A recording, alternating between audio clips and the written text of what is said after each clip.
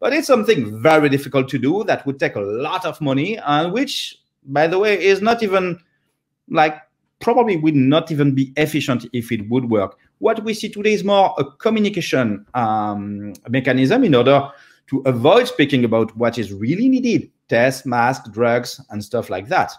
And on top of that, it's very dangerous anyway, because even if it were possible, which it is probably not, and even if it were efficient, which it is probably not also, then it will be a great danger to privacy. But Jean-Baptiste, you agree that to come out of confinement, we need, as the head of the WHO says, testing, testing, and in this case, contact tracing. So you're going to need something. The South Koreans have it. They're using it in Singapore. Why can't we have it? Well, in Singapore, it is not widely used, and it is not how they manage to tackle the infection. In South Korea, for example, the way they do it, contact tracing can be done two ways. Either you put something in the smartphone of people, or you hire people. You hire experimented engineers, doctors, who will trace stuff by hand. They will just ask questions, ask you to fill in forms, and try to understand who you have been meeting before being tested positive, and then they will publish. That's what they do in Korea, for example. Anne Genetet, what's your reaction to that prediction that this will never see the light of day, this app? No, two things. First, it's a tool among many tools, and the manual tracing through people has to be put in place.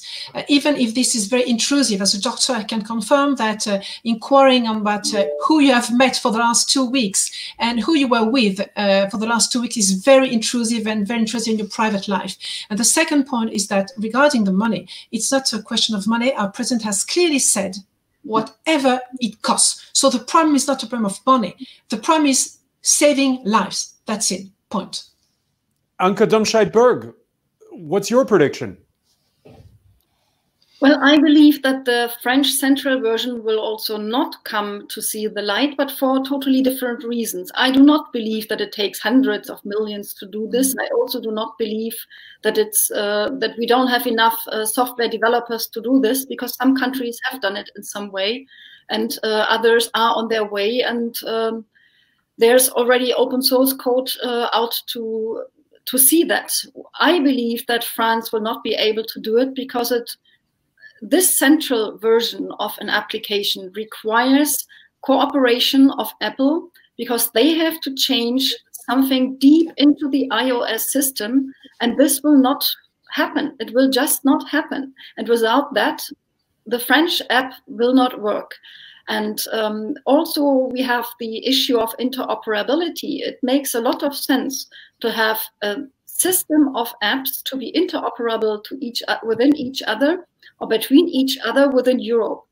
And we have several countries now going the decentral way, which is not only Germany as a new country, it's also the Netherlands, it's Austria, it's also Switzerland, which is also one of our neighboring countries. And then we have the decision of the European Commission and of the European Parliament, which have been very much in favor of the decentral solution. And I heard that one French person saying that there will be no issue whatsoever. He said that in Parliament, and nobody can ever have inappropriate access to the data. But whenever you store sensitive data in a central database, it is vulnerable.